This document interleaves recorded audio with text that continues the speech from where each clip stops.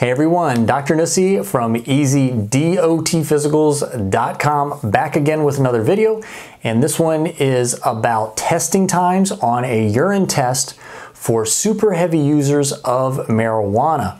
So I'm doing this as a follow-up to the series of testing time videos that I just completed for light users, moderate users, and heavy users. And I'm making this video the super heavy user video because I got a lot of comments to the effect that using 3 to 7 times per week was not actually a quote-unquote heavy user. So I decided to make another video for those that use more than 7 times per week. So just to be clear, the science, the data that I used to make my videos on light, moderate, and heavy users of marijuana when urine testing, which is the most common way to detect drugs of any kind, stated that the amount per use was 1 joint, or the equivalent of about 0.4 grams. So since my heavy user video covered anyone that used between 3 and 7 times per week, or up to 7 joints per week, or 2.8 grams, this video is going to cover those who use more than that.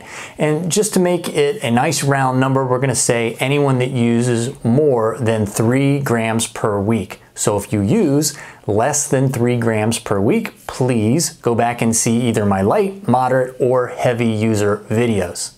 And as always, my advice if you are concerned about passing an upcoming drug test is to home drug test. And I will leave a link to my preferred home drug test in the description box below. It's a company I've now been working with for years. They have cutoff levels that are exactly the same as the lab cutoff levels. So please home test if you are concerned about passing an upcoming drug test. All right, and before I give my estimations for testing times, let me just briefly address the labels for heavy users and now super heavy users, because I got a lot of comments on my heavy user video to the effect of, well, using that amount isn't actually a heavy user. You shouldn't be labeling people a heavy user if they only use this amount. And to be honest, I'm not judging anybody. I'm not calling anyone an addict or saying you should use less or anything. To be honest, I don't care how much people use, but marijuana is tricky because it is fat soluble, as I've stated in other videos. The half-life can change, as I've stated in other videos. So I need a way to categorize different individuals because the half-life, the amount of time that it's going to stay in your system, does change based on how much you use. So the terms light, moderate, heavy, and now super heavy user, they're not judgments. I could have just as easily said category 1, 2, 3, and 4, or category A, B, C, and D. It doesn't really matter, but I do need to categorize different users because the amount of time it stays in your system does depend a lot on how much you actually use. So the issue is going to be that up to the point where we went to the heavy user, we had pretty clear science. Once we get over that amount, the science kind of breaks down a little bit. And that's because marijuana has been listed as a Schedule I drug for so long, so there's been very limited research on it.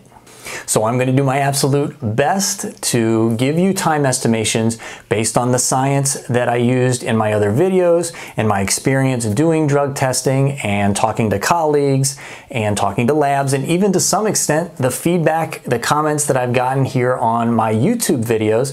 But the disclaimer is that some of these testing times could vary from individual to individual.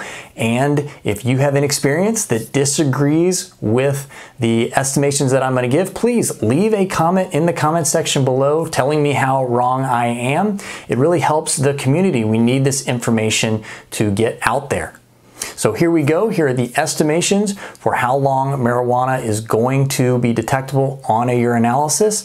And we've got to break different individuals up into different categories because remember, THC marijuana, the amount of time it can be detected on a urinalysis is dependent on your body fat percentage, to a degree your activity level, and how much and how frequently you use. And I'm not going to go over all of the science here because I've done that in other videos.